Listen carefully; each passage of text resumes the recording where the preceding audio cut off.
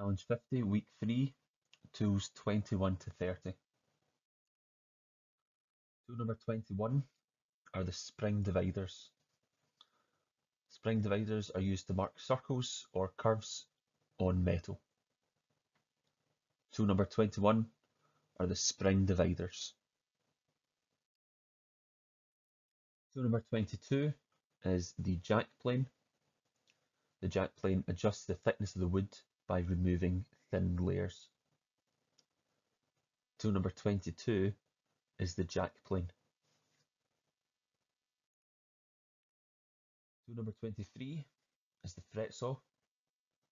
The fret saw is a small machine saw used for intricate cuts and tight curves.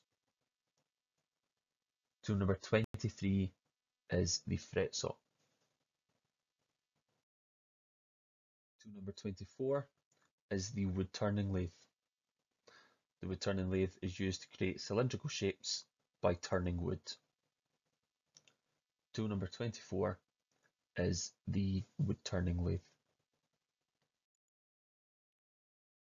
Tool number 25 is the die and die stock. The die and die stock is used to create external threads on metal rods. Tool number 25 is the die and die stock.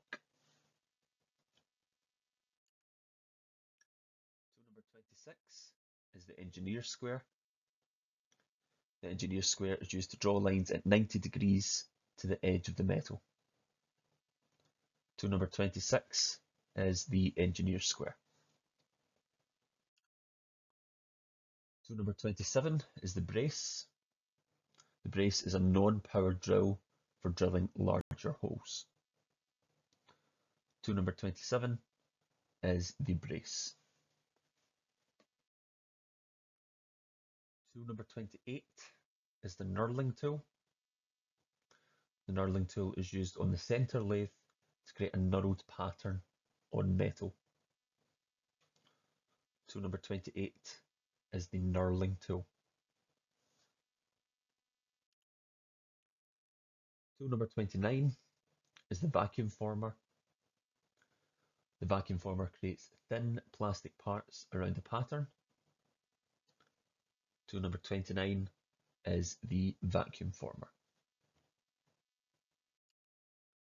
Finally, for this week, we have tool number 30, which is the scriber.